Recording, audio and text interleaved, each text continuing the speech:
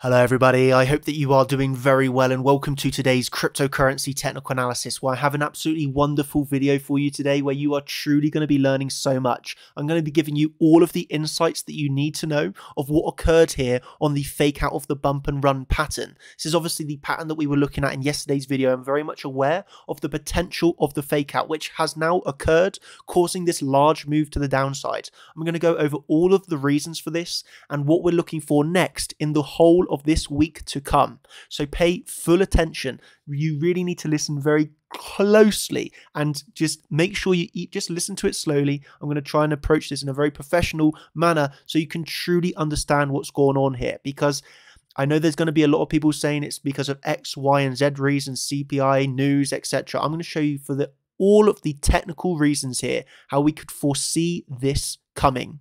So I hope that you thoroughly enjoy this video, ladies and gentlemen, and let's get straight into the analysis, picking up where I left off yesterday's video. Obviously, while we're around here at 22,300, I made it very clear I was only in long positions at that time. Why was I looking only for longs? Because I thought we were going to go higher, and higher we went, ladies and gentlemen. And this is very much the key of a trader. Because I know some people have already had the comments of, Daniel, you were long yesterday and now we've seen a drop. And that is correct. I was long yesterday. And then we saw the fake out of the bump and run pattern. I have to adjust to the new data that's coming in. And thus, yes, I am now in a short position. And that short position is obviously greatly in profits. I want to show you a few things here of how I come to this conclusion of the drop to come. Let me just remind you of what we were looking at yesterday in this 5-second clip. 1 second. We could be looking for the fake out, and this is what we mean by the fake out of the bump and run pattern. E.g., you could rise above this trend line. Everybody gets really bullish, right? Only for it to end in a fake out. So what would we be looking to determine? Is this a fake out or is this a real, genuine? So as you saw there, we had that trend line marked out and we were ready and waiting for the potential fake out. And I was explaining how can we determine the difference between a legit breakout and a fake out, and it was all about the order flow, right? So when you come over to the order flow, this is extremely bearish order flow. So you break out on declining open interest on the breakout, and then the massive selling imbalance is going into this. I mean, you're going to need to come down on a bit of a lower term time frame, but all you had was shorts opening upon that. Okay, you can see you get a little bit of a rise here and then the instant sell back down into the level. So this is really confirming to you at the time. Of course, you have to be quick. You have to be quick as a trader, yeah? Have to be quick and able to adjust. But upon seeing this, you have confirmed a fake out. You have rose above the level. And let me just remind you how many people became bullish upon that. Okay, I think you may recognize maybe some of these names. Crypto 6-month breakout attempt. I remember my reply. Yes, exactly as predicted. The breakout longs FOMOing into this. Get ready for the ultimate crash. Everything is proceeding as I have foreseen. So e.g., we're breaking that trend line where I'm ready for the fake out. And what's happening? The majority of the world bullish. What we're looking at here, Bitcoin's pumping, Ethereum's pumping, bullish people. Oh, Bitcoin's breaking a 100-day downtrend, bullish. So you're seeing the whole world bullish, and we got the fake out, right? We got the fake out. We got our move up. We got the fake out of the trend line, and we saw the bearish order flow, and that has led to this decrease in price. So it's like we're saying, the breakout longs are sort of coming in, FOMOing in, get ready for that ultimate crash. How could we be aware of that? Well, being aware of the fake out of the trend line. It's like we were aware of the fake out of the triangle last week, right? All we wanted to see was the triangle fake out. We got the triangle fake out with the rise to the upside and then a crash. Same here. We got the fake out of the trend line everyone's looking at and then a crash to the downside. And I know a few questions that I can preempt. Some people might be thinking, Daniel, is this a large enough move to the upside? Did you not want it to see the monthly? And yes, I would have loved it to have seen the monthly for the fake out. But the thing is, it doesn't really matter about that. The fake out is here present in front of your eyes. Okay, it didn't rise to the monthly. It's as simple as that. You have to be trading what's happening on the chart. It's like that, like I say, lose the bias, lose the emotions, trade exactly what's happening. And I can show you exact reasons now. Please pay close attention. I'm going to show you exact reasons of how I also foresaw this becoming the fake out. And it also stems from exactly what I was showing you yesterday, exactly as I was showing you yesterday, when we actually in this video were looking at the ES, right? We were looking at the ES and we were looking at this triangle. And look how this progressed, ladies and gentlemen. Okay, there was the triangle that we were looking at. we had, this is obviously posted from inside my group, but we had a move to the absolute dollar low of the triangle. And then as you can see here in the next picture, a rise and then the breakout. Okay, so it's like, oh no, let me just turn that off a second. So it's like, hey, I need, give me the EAP for that triangle. So we saw the triangle, it broke to the upside. So then what are we looking for next? Well, let me show you this on the ES, ladies and gentlemen. Come over to the ES. Here is the triangle that we were looking at on the lower term timeframes. Again, pay close attention to this. We're going to take then, we have seen the breakout of the triangle, yeah? So the exact triangle that we were looking at, we've now seen the breakout to the upside. So we can get our target by going from the low of the triangle to the top of the triangle, okay? And now look at this. Oh, I want to show you one of the posts from in my group, by the way. And that was, coming up to the monthly again. Okay, so I'm telling my team, watch for the swing photo pattern, if not up to the CC. And I'm going to show you what I mean here. But the CC, I'm showing my team here, CC on the ES. Be aware of that level of resistance. But let's first take this triangle target. So we take the length of this triangle and extend it to the breakout, right? And now look at this, ladies and gentlemen. You're going to be outstanded. People are going to be saying CPI, CPI, CPI. I'm going to say, show me the chart. I will tell you the news. Look at this. Look at this. Look at this. Come up to the 5 minute. Move over to the target. We wick onto the target of the triangle that we were looking at and trading yesterday. That target is hit perfectly. And then you get a large decrease, a very large decrease in price. So how did I know Bitcoin then was going to fake out the triangle? Because we are rejecting the key level of resistance on the Bitcoin chart, right? So I'll just show you this. Also level of confluence. I'm just going to remove everything temporarily to just show you Fibonacci from the high, overall high to the low. Look at that.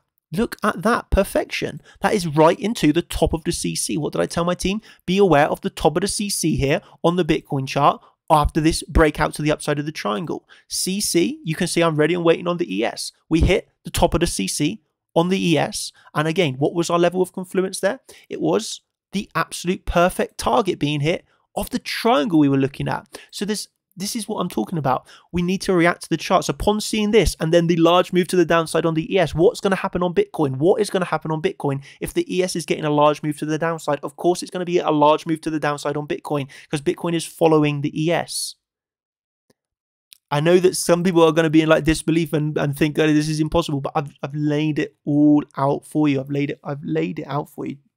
So like I was saying, yeah, warning of the bump and run to fake out.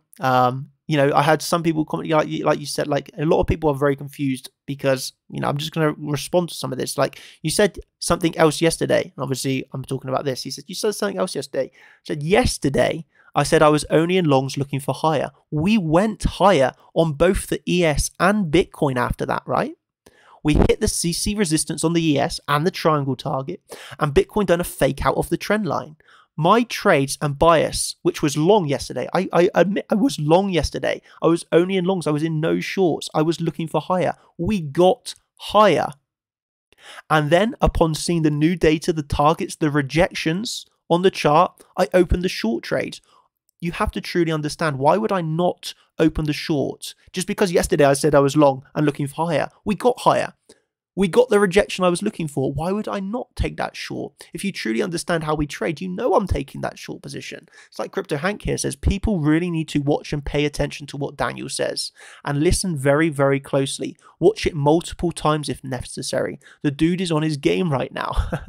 It happened exactly how Daniel said. He was long until data shows otherwise. He said watch for the fake out. Happened exactly as predicted. Some people need to listen to more than 10 seconds. What makes you think yesterday's bias plan has to be the same as today? Things change. We hit resistance. New data, new plan. You know, some people get it. The people that are in the group, I know these people are champions, like studying along with me. Of course, they understand. I know I'm not trying to, you know, bash on people, but I know some people are really confused. How can you be short when you were long yesterday? You know, I've had a lot of the comments after my tweet of this saying, oh, how are you expecting an ultimate crash? Like, you know, things change. Yesterday I was long and I was only in longs and looking for higher. We got higher, we got the fake out. I'm going to take that short. I saw everything line up. I saw it line up. The stars aligned on the ES. The stars aligned on Bitcoin. You got to understand, ladies and gentlemen, I'm going to take that position. I'm going to take that position. I was aware of the fake out yesterday. We got the fake out. I'm taking that short. So I've explained, hopefully in enough detail here, why we rejected from where we did. Again, real big, massive confluence on the ES. And please, I've explained this so many times. The ES for me is a massive factor of trading Bitcoin right now. The correlation is huge. I know some people are going to say it's the news, it's the news. I've shown you the real technical reasons of how I foresaw that being the exact high on the ES. It was the exact high, ES crashed, and Bitcoin followed. It's as simple as that. So now what are we looking at next? Okay, well, really simply, we have this local range where we are coming down to the lows of this, yeah? So this is not really a place that I'm going to be bearish. Okay, I'm not going to really be bearish here because we are at the low of this mini type of range. You know, this was a range that I was kind of pulling out yesterday. So we are right at like around this value area low of the range. So I'm not going to be bearish down here. If we lose this value area low, then yeah, we can actually look to fill in a lot of this move to the downside and come back down to around 19,700. But for now, we are at support. Okay, again, it's just like here. Yesterday, you have to react to what's happening. If you lose support and flip it into resistance, we can look for a further continuation to the downside. But for now, I'm saying level to level trading. Like yesterday, if we had flipped the trend line into support, we would have looked for the monthly, but we did not flip it into support. We rejected, we moved down, and it's the same here at support. Currently, we are bouncing at support.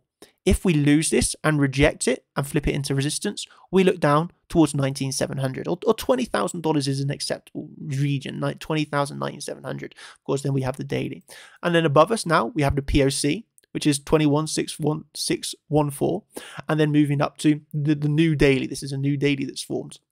Okay, this is the exact way that I was approaching this yesterday. You can see here we had the local 5-minute time frame. This is the higher term time frame.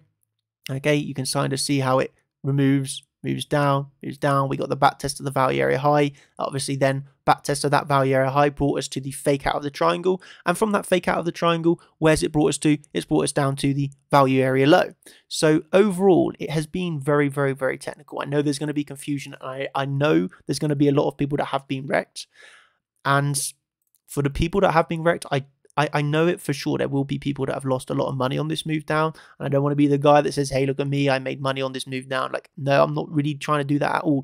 I know for sure people will have got wrecked because this was a relatively hard trade, right? This was a relatively hard trade. You had to be very much aware of the fake out, to be very much aware of what's happening on the ES. You have to be very much aware and understanding of order flow as it's coming in live in the time, not hesitating. Again, if you hesitate, you miss the move. So I know people will have lost money on this. And for them, I can only say, hey, it's part of the game. You're not going to win every trade you take. You're going to take some losses. I really hope you had some risk management in place. I hope you had a stop loss. Okay. And I hope now you can start to educate yourself. I've given you everything you need to know upon the reasons. You can now, instead of, being angry or upset or frustrated about the move down, you can actually use this video as some sort of positivity and say, hey, I got, maybe you got wrecked on that move. But instead of being depressed about something that's occurred, you cannot change anything now. What's happened happens. Yeah, you can only look towards the future.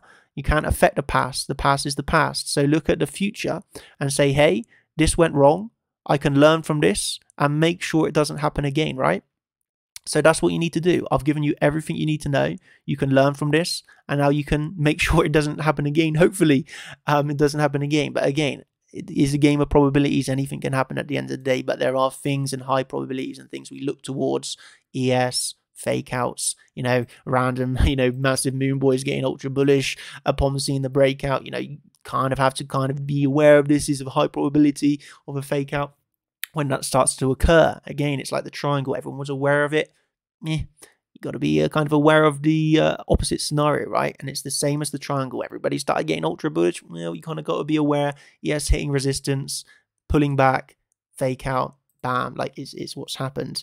So again, this video was maybe just for some people, maybe even therapeutic. Sometimes they just need to hear a voice of reason of somebody that knows what they're doing. I'm not here to do anything else other than show you what's happened, talk you through how I'm trading this, and the next levels to be aware of. Again, we do have a large gap here of very low supports. So this for me is a very important zone. Again, you can kind of see failed auctions. So like you kind of see a failed auction here. You can always get these type of failed auctions. But again, if you lose the level and reclaim it, then that's a failed auction, right? That's another theory that you can learn in trading. But yeah, for me, I'd be looking for the failed auction here. If you do flip it into resistance, then yeah, I do foresee another heavy move to the downside. But for now, we're at support. Trade this local range that I foresaw yesterday. If we lose the range low, then yeah, we can look towards 19,700 or the failed auction. Otherwise, we can look for support to be found here. POC, very key level, and otherwise back up to the daily, and if we reclaim that up to the monthly. So it's not all doom and gloom, it's not game over. Yes, this was a large quick move to the downside, but very technical. If you had the skills, you could have traded and made money on this. For me, yes, this is definitely a take profit one. I wouldn't close my whole short, but this is a take profit one off of this, because for me this is like a swing fire pattern of the low currently at value area low. And of course, if you want to see more, we've got chartchampions.com. Right now, actually, Igor's in a live stream. You wanted the live trading streams, well, Igor's in his live trading stream right now. As you can see, currently actually setting up another trade. The guy's on fire. So yeah, you wanted live trading. We've brought new live trading streams. This is obviously on the stock market, on the Forex market. We got the new speed run modules, which is the cut down versions, 5-10 minute versions of the 1 to 2 hour long videos that we have. You wanted the coaches only read only channel. You got the coaches only read only channels, the questions channels directly to the coaches.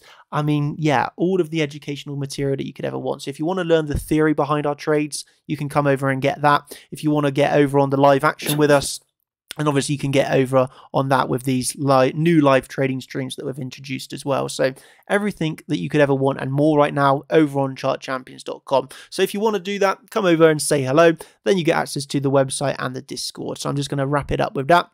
And I suppose I'll end with the